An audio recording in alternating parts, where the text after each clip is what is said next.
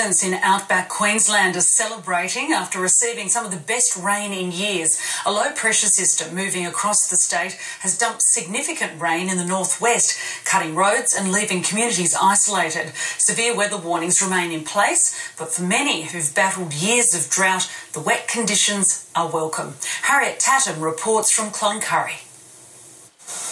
The red dust of northwest Queensland has now turned into a red river.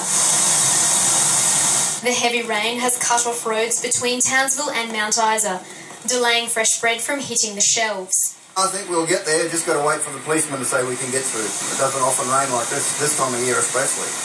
The region hasn't seen this much rain in years. Some places have recorded 300 millimetres in 24 hours. It is very rare to see some of this heavy rainfall, particularly those totals around that Mount Isa Cloncurry region.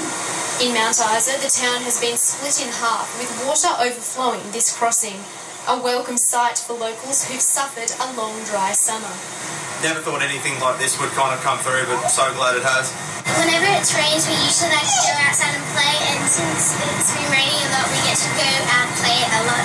In just a day, Cloncurry's water supply has risen to full capacity.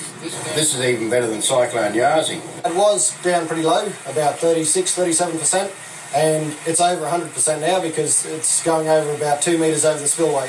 It's been raining here in Cloncurry pretty consistently for the past 2 days, and some travellers have become stranded with roads closing in all directions. And if the rain continues to fall, it could take some time for this outback town to return to normal.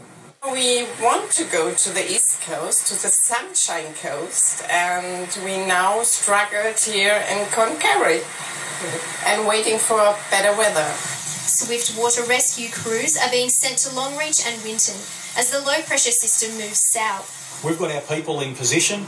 We're ready for anything that might happen. Certainly, we're just asking people to exercise vigilance up there at the moment.